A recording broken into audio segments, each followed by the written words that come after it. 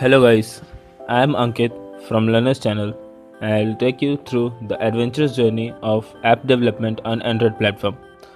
Mark the word adventurous cause at the end of this tutorial you'll understand the reason for which I use this word.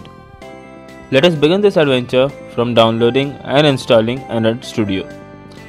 Android Studio is an application which is provided by Google. Initially it was provided only to the developers group, but now it is available for everyone. So this is the link where you can get the Android Studio app.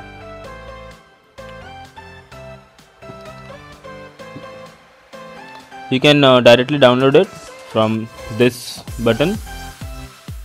You just need to accept terms and conditions and then you are ready to go.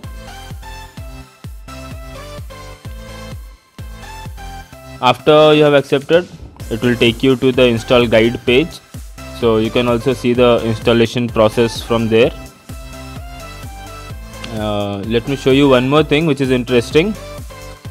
Android Studio is available for all OS, that is 3 files are available for Windows operating system and there is one file for Linux operating system, and also you get one for Mac OS. So here you can see, if I remove this, here you see there are one for Linux, one for Mac and 3 for Windows operating system. So to make things simpler, I have already downloaded the app, so let me pause this and go back there. This is the app. Let's try to install it.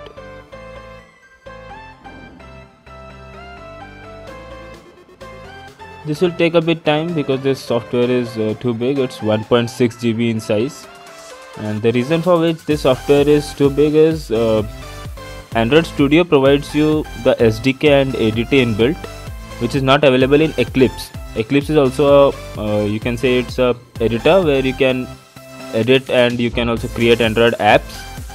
So but you have to install the ADK and SDT separately. It's not available there. So here it is asking me to uninstall the old version because I am already having a version of Android Studio. So I'll skip this, but in your case you can just directly accept the agreement, select the desired location and install the app. So let's get started with Android Studio. Again, this takes time. This will take a bit more time in your case because it will be the first time that the application will be launched on your system. It creates a virtual environment for the application to run on, so it takes a bit time.